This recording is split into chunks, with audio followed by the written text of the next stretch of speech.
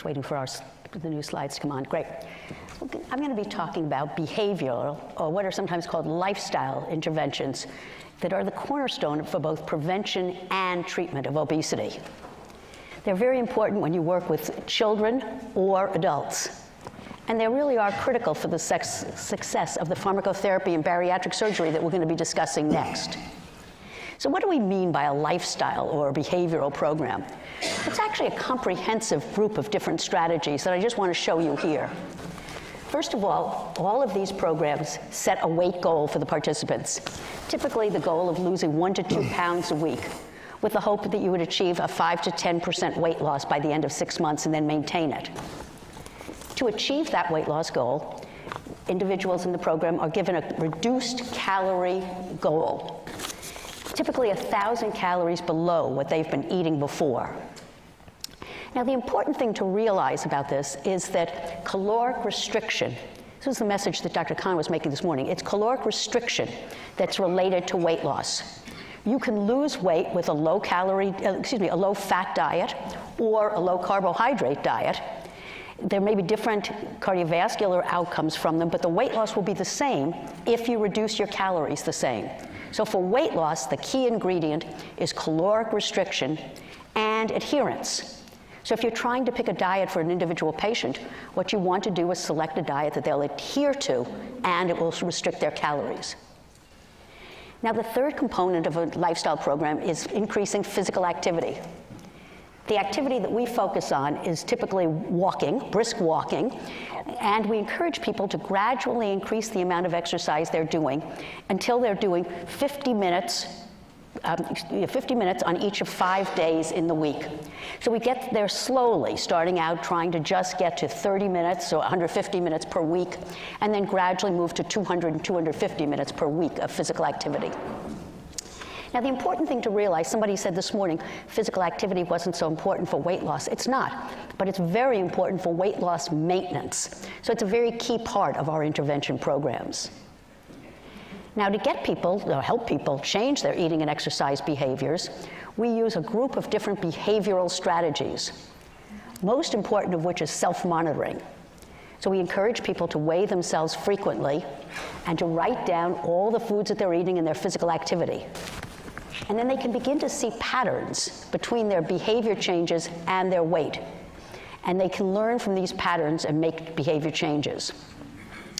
And we also encourage people to change their own home environment. You may not be able to take down all the McDonald's signs around your neighborhood, but at least you can keep from buying the high-calorie foods and bringing them into your home. And then we also encourage people to use problem-solving techniques to work on individual issues that are difficult for them. For example, if they're having trouble with eating out in restaurants or problems with emotional eating. And we deal with that, and that helps individualize the program. And finally, another key component in a behavioral program is frequent contact. It's recommended that people in behavioral programs are seen weekly for the first 14 weeks, and then monthly thereafter. It's really a chronic disease model in which we believe that people need ongoing care. And this ongoing care provides support and emphasizes accountability on the part of the participant. So what kind of results do we achieve with this type of lifestyle program? Well, I want to show you 2 of the largest trials that have been done in this area. One is the Diabetes Prevention Program, which is to study with 3,000 individuals who had impaired glucose tolerance. And the other is Look Ahead, a study with 5,000 individuals who had type 2 diabetes. And what I want to show you on this slide is the similarity in the 2 interventions. Both of these groups, first of all, in both of these studies, you can see the control group at the top loses little or no weight. The lifestyle interventions in both of these programs are very similar, and they use all the components I just described to you. And you can see that the maximal weight loss is achieved at about 6 months or 1 year, and it's typically 8 to 10 kilograms or percent body weight.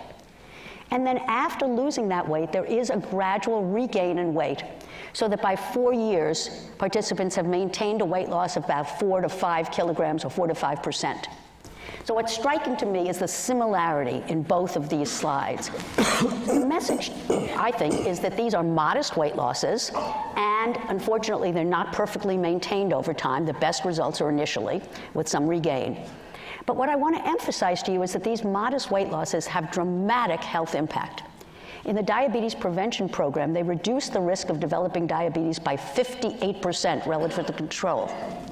Now, over time, when we followed people in the diabetes study, they regained weight, and actually, after a while, at 10 years, there was no difference in weight loss between the control group and the intervention group. But the difference in the development of diabetes persisted. So it suggests that there's a legacy effect, that if you lose weight, even if you regain it, there's a positive long-term impact of that period of weight loss.